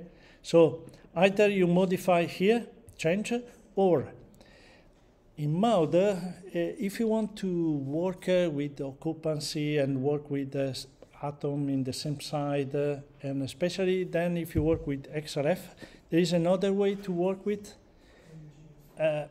Well, typically in the C file, the specification is that you need a new site for each occupant, but in mode you don't need. So I just removed the arrow from there, and in MG site that has the same coordinate here, I just add here. So you can add more atom here. So I add not calcium, let's change iron here, And actually, typically, do you use cation anions or not? No oxidation? Well, my advice is you either use for all of them cation anion, or you use neutral. You choose one of the two. For neutron, you always use neutral, right? Because they only see the nucleus, not the electron. Yeah. In the case of X-ray, it doesn't really change a lot. Typically, you don't see any difference because it's only 1 or 2 electrons. And it means also if the electron is going to be shared between the two, or is it more anionic or ionic compound, or more covalent, okay? If it is ionic compound, you may prefer this one. To set, okay, so here you choose the oxidation state. So we have the scattering factor for the, yeah, if you see for oxygen, there was O -2, so let's use just the oxidation. Now let's go here. Let's choose also another trick you do in Mauder. So automatically, okay, how it works here. Total occupancy is the occupancy of the site. Here is instead the partial occupancy, so it's the relative occupancy between atom occupying. So here I assume that the entire is full occupied, the site, but there are, like here for example, is 50-50, right? Now, and Maud keep always, if you refine one of the two, he will always normalize the sum to 1 here. But if you have only 2, I prefer to help the program, and I specify that the occupancy of the iron should be always 1 minus the occupancy of the magnesium. It's only a 3. It's needed if you want to refine the occupancy of the magnesium. We will not do it, okay? So in our case, it doesn't matter, okay? But just to show if you need to do it. So how to do it, okay? So I go to the iron. Well, you choose which one you want to bound to the other, okay? And you specify a linear relationship between the two. What will be the linear relation? 1 minus the occupancy of the other. Let's see how to. So I go here, right mouse button, and I choose equal to, okay? Now I have to go to the parameter for the magnesium partial occupancy. So I have to scroll to the end. Where is the magnesium? Here it is. So you see there is a total occupancy for the site, and then there is the occupancy, partial occupancy for the relative occupancy. So I bound to the atom site occupancy of the magnesium, and the linear relationship will be 1 minus the other, right? It's times -1 per this one. It's written a bit, yeah, you have to get used to, yeah, you have to specify to the program a formula, so that's not how we normally think, okay? Set bound, when I press set bound, is set, okay? Typically, you want to test, does it work?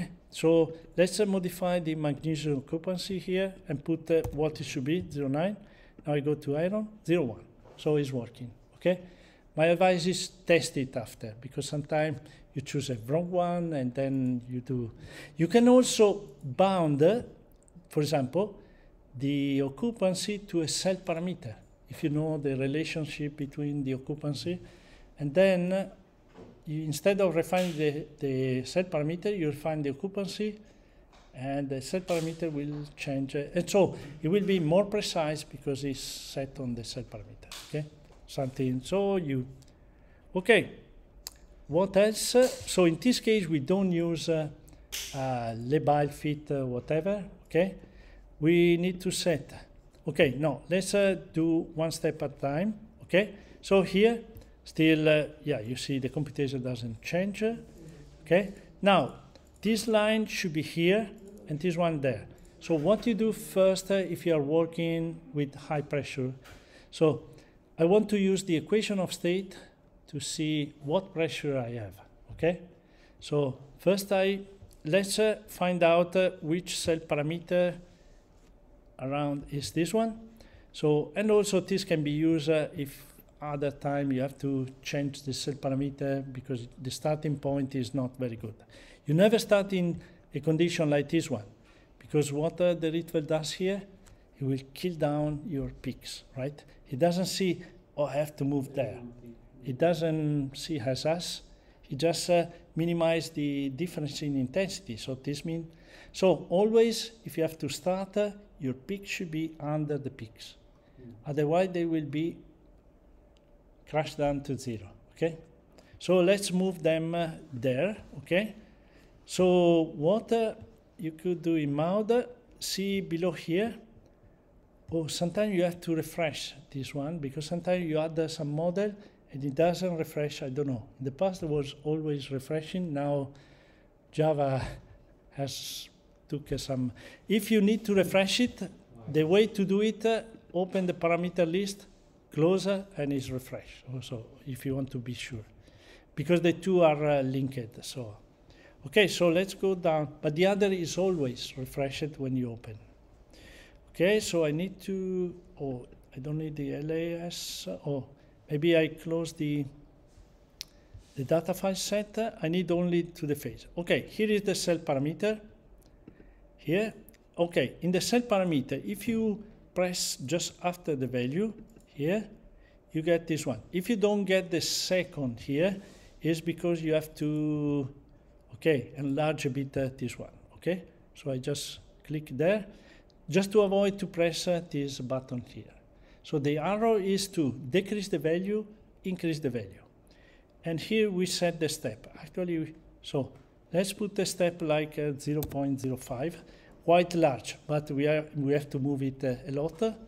Now I need to decrease the cell parameter because it's pressure, so let's go down. You see, it's moving. Let's now I don't want to move too much, so I decrease the step. I need to get its wave, so I have to be okay. Oh, 397, yeah, 398 or 397, maybe 397. Okay, so this is actually my cell value at high pressure. What is the equation of state? Well, if you do I have still open? Oh yeah, it's open. This is, for example, one of these articles. Okay. Oh, I have to. Man.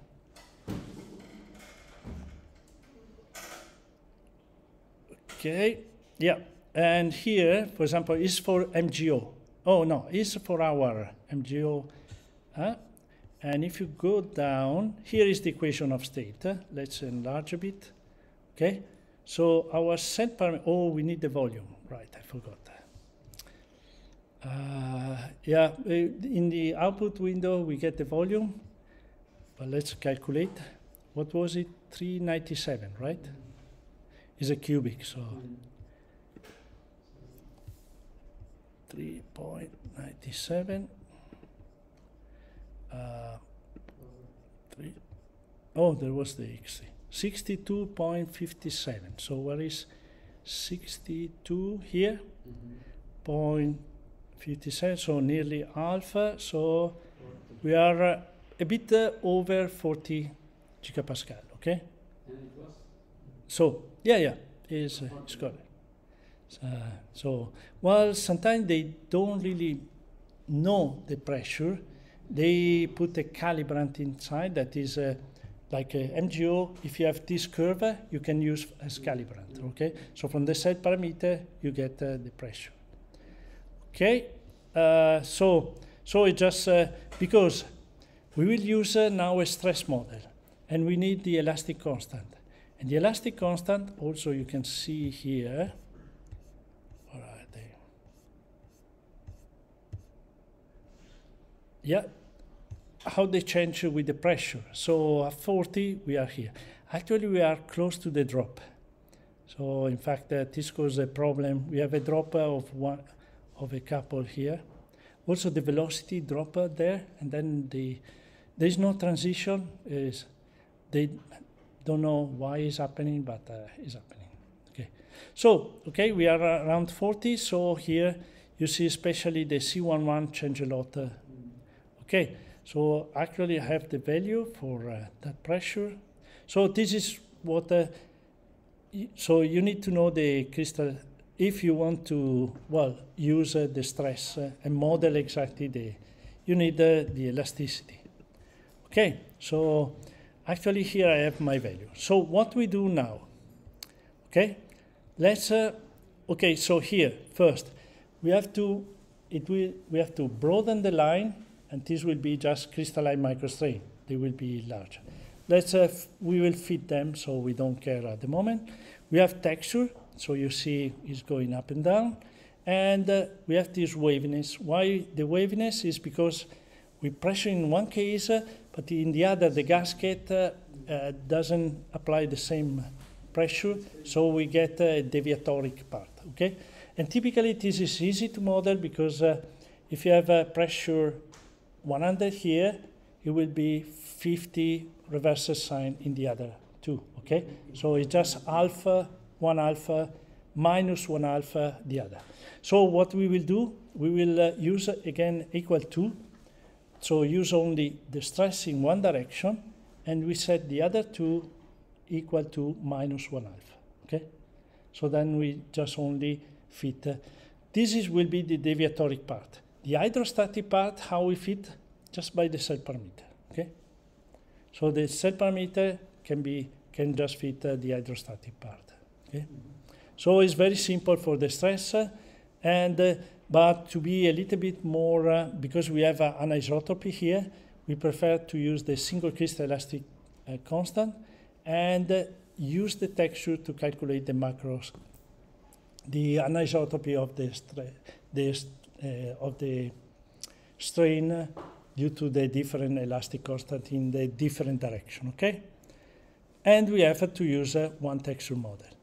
The idea is for the texture model, we can also test more than one, okay? So let's set, because then the refinement is very quick. So where we set the texture and stress, we go to advanced model for the phase. And here we can use whatever. Actually, EVINF work well, also MTEX work well in this case. We have not a complete coverage, okay? Instead, the harmonic doesn't work very well here because the coverage is too small for harmonic, okay? So let's choose EVINF first. And the option, what we choose in EVINF, we don't use any symmetry for the sample, but cell size, okay, this is the larger possible. Let's say here is not a very sharp texture. We can use 10 or 7.5. We did the sampling every 5 degrees, so it's important just to use 5 or more, not less than 5, because we were using every 5 degrees in ITA. MTEX is more easy. It works with whatever resolution you have in, okay? So let's say here, I don't remember, let's choose 10 first, so to be safe, because the coverage is low, so I don't want many cells, okay, for the ODF. So choosing a large cell size is helping here. Okay, for the strain now, you can, well, this is the model of Sébastien Merkel, in which practically you fit an elastic constant for each peak, okay? We don't want to use that one. Let's try the moment post-stress that include several different models. So from Voigt to Royce, but we go to the backpack Geo, it's called, is the, let's say, the one that is more, is actually give the same result as a self-consistent, okay? So it's very good. But the calculation is much, much quicker, okay? And is exact calculation. Okay, and but at the beginning, if you want to go faster, we don't use the ODF to calculate. So first iteration you do without the ODF, and then you enable the use of the ODF only when you already are close to the, because it's slow. Well, it depends on which texture method you are using, but it can slow down quite a lot, okay? So you want to use only at the end. Now we have to set the single crystal, the stiffness matrix here. I have the value. So at for the 40 gigapascal, a bit. So the C11 is 500. Yeah, that value there. You see. So I just here C22 and C33 is the same. Now C12 is this one. So we'll be here. And then C44 76. Okay, that.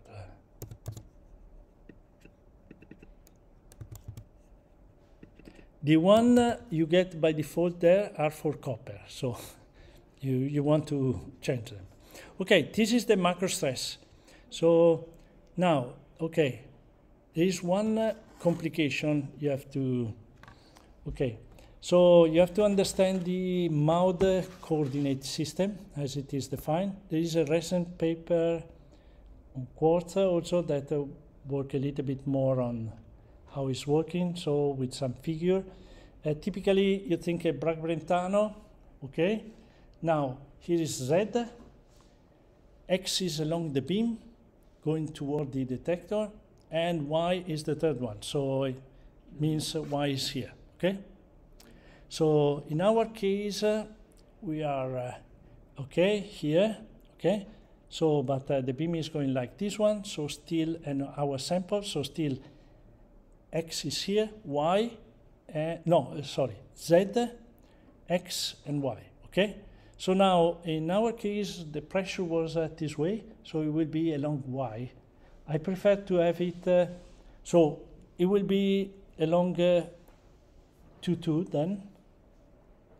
Because, okay, for the stress, where is 1, 1, 2, 2, 3, 3, then is a bit, so 3, 3 is this direction, and I always get this one wrong, 1, 1 and 2, 2.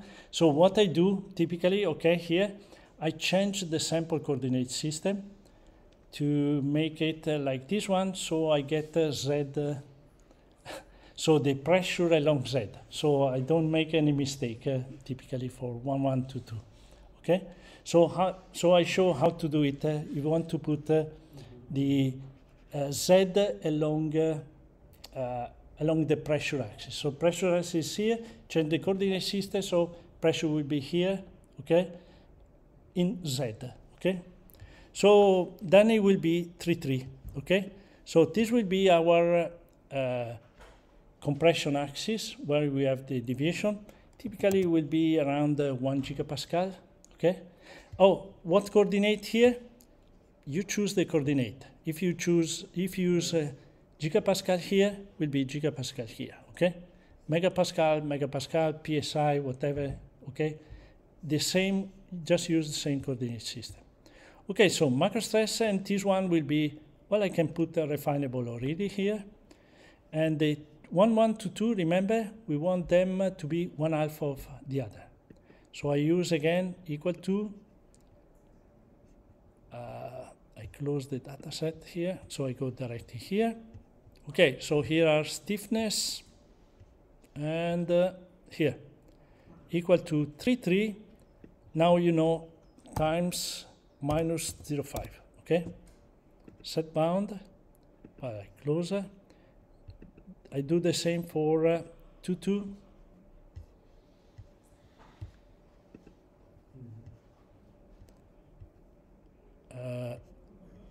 The stress, macro stress 3, 3, minus 0.5. Okay, set bound, close. Again, you want to verify here, we have to close, reopen, 0.5, 0.5, okay? And this is negative, the other positive. Negative is compression, positive tension. Okay, so this is set, even set, so in principle we have everything, okay? Oh, yeah, you want to verify that we put, now I didn't change the sample reference system, so I go to sample here, edit, and actually this tilt here is sky, okay? So I go to sample position, and then I have to put chi 90. Okay, so I turn 90 chi. So this one is just for if you realize your sample you put is not exactly as you want, or you want to change how you see the pole figure, etc. You change here and omega is also omega. Okay, so if this sample is here, detector, right? Omega is this angle. Chi and phi is 1. So if you are moving omega here, now chi is here, and phi is over chi, so it will be here. Okay. When you are at 0, 0 omega is like this one, chi is here, and phi here. Okay. So like a typical goniometer. So you have the omega, that is theta also, sometimes, okay, and then the Eulerian cradle with chi and phi. Okay, and they start that 0 is what is defined. Okay, let's, I calculate. So the wave, you see, is going inside, up, so like, exactly like this one, okay? So probably is, yeah, it's more than 1 here, okay? The deviatoric part. Okay, so we are, yeah, probably. You can also use here same method if you want to get closer. So here, let's see, we go to the macro stress 3.3. We change by 0.1 and we decrease. Yeah, you see we are increasing the waviness, right? Okay, so you can get an idea of how much will be. Okay, what we refined here? Oh, what about the background?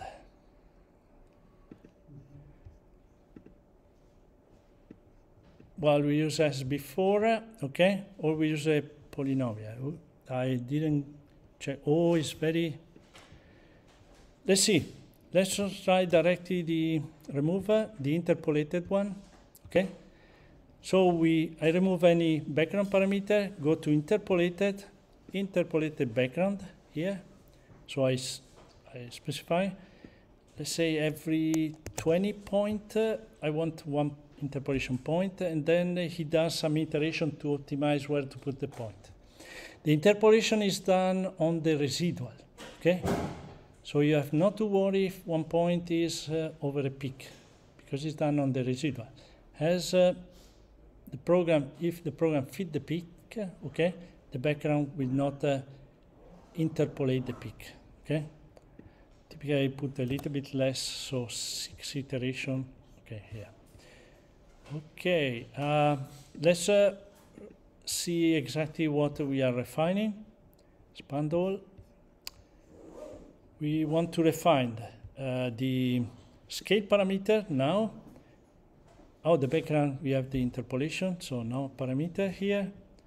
We don't, okay, we want to refine again the center X and Y, remember, but not the distance. And then we need to refine the cell parameter. Crystallize size and microstrain. So if you just select the model and set refined, you just set all of them. What here we wanted to refine, remember is already set to refined. And maybe the B factor, okay? B factor, to just fit one B factor, you use bound B factor. So you bound all the B factor together and just use refined one. So the first for the magnesium. Okay, let's see. We refine the intensity, the background, right? Set parameter, the stress also for the position, crystallize size and microstrain from the broadening, and the stress for, yeah, so, and the texture for, okay, we should be good. Let's save one just to be.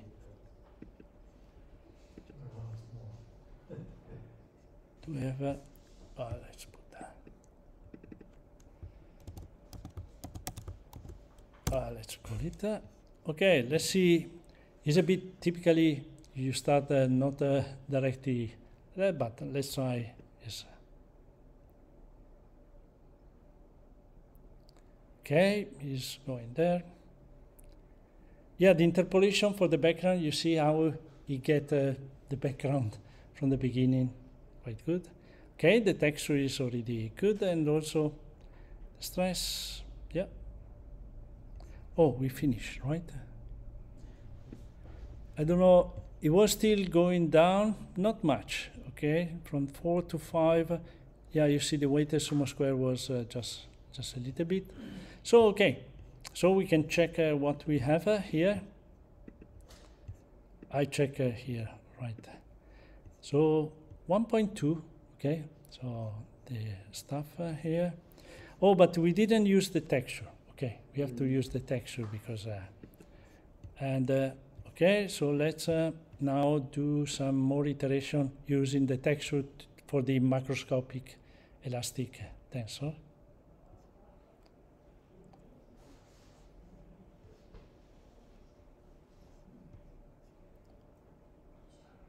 Oh, it's a convergence. Okay. Did it change? Let's see if 1.29. Okay, so it passed from 1.2 to 1.3 practically. Okay, just say, yeah, that's with a more correct model. Now let's see.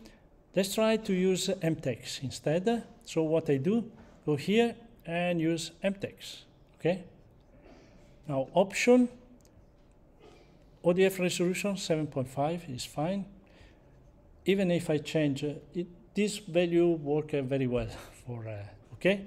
You can choose also, yeah, the kernel type, but they both work for Mises or the Lavallee percent. Okay? The only parameter normally I change are here. If I want to exclude some peak because are very small. Okay, even if you don't need to exclude any peaks because you weight the pole figure by the intensity of the peak.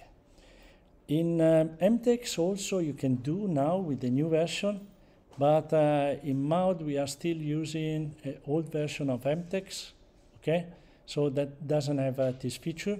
So what you do, all pole figure count the same.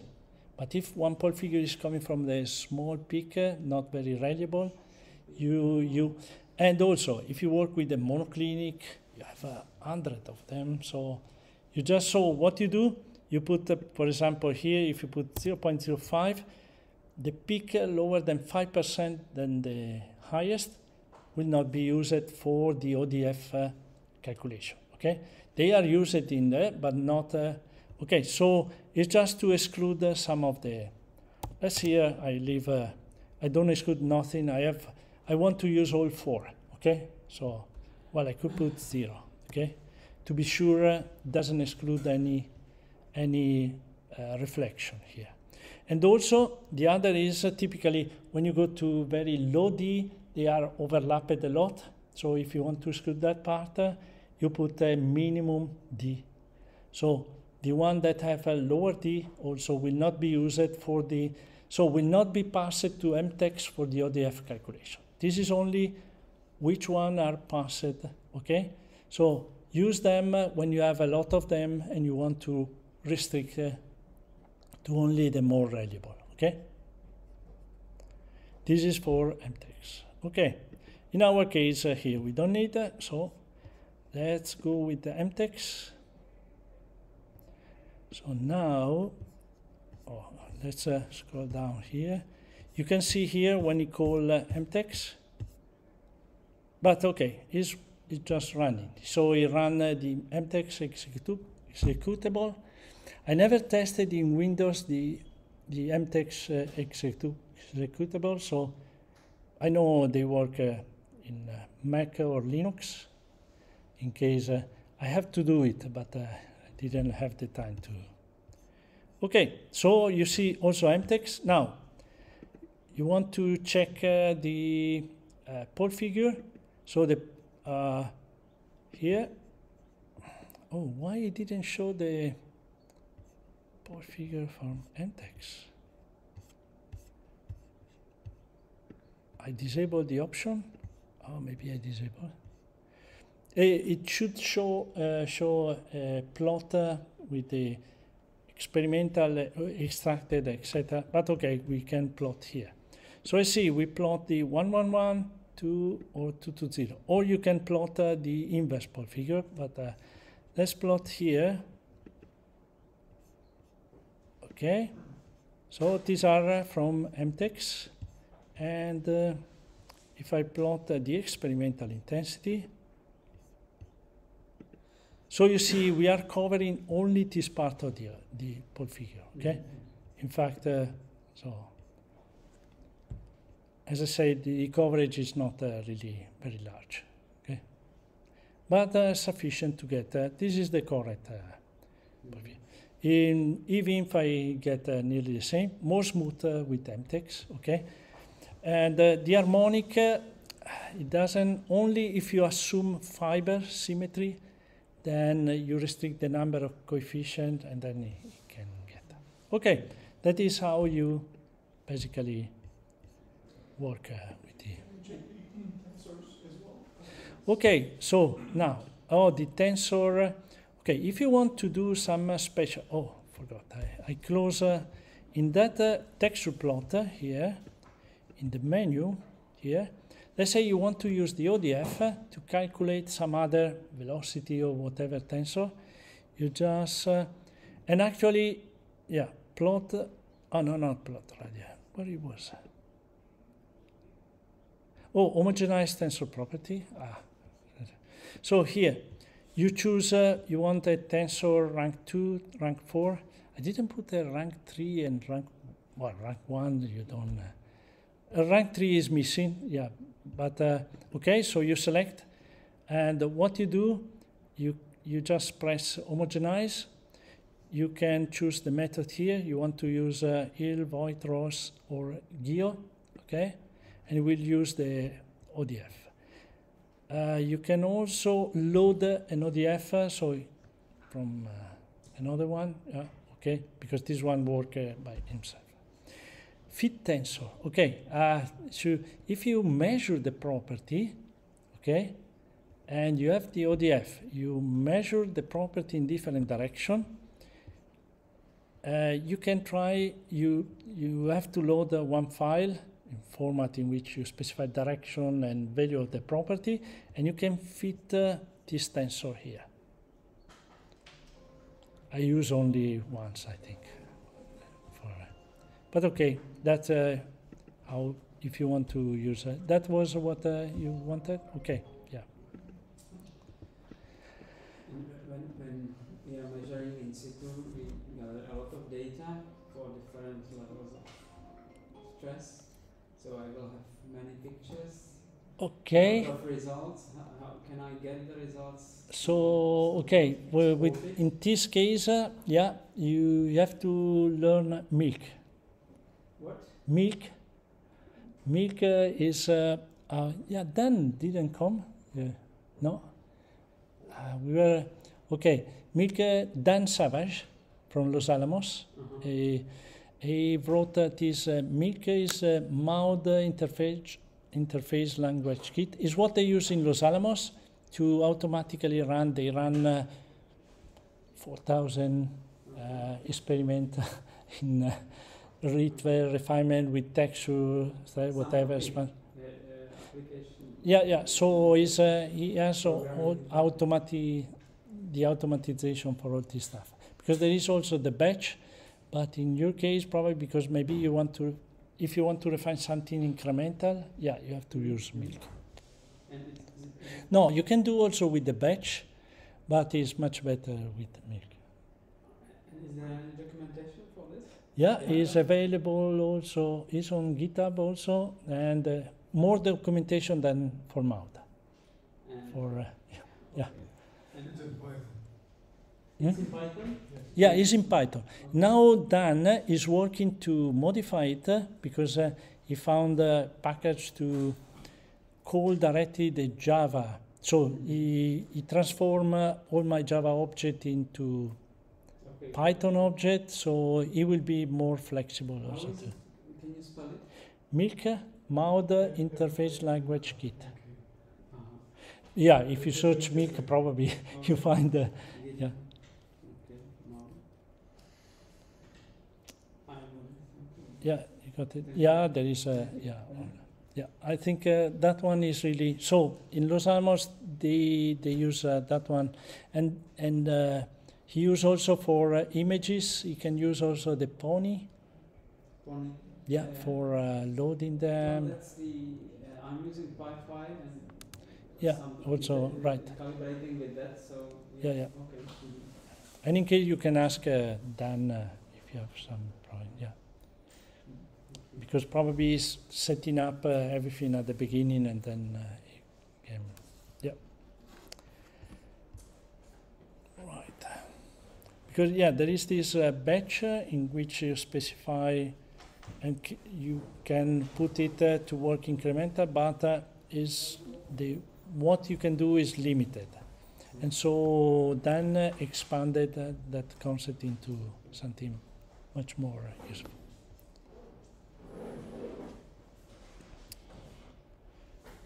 Okay. I think they want to close the building.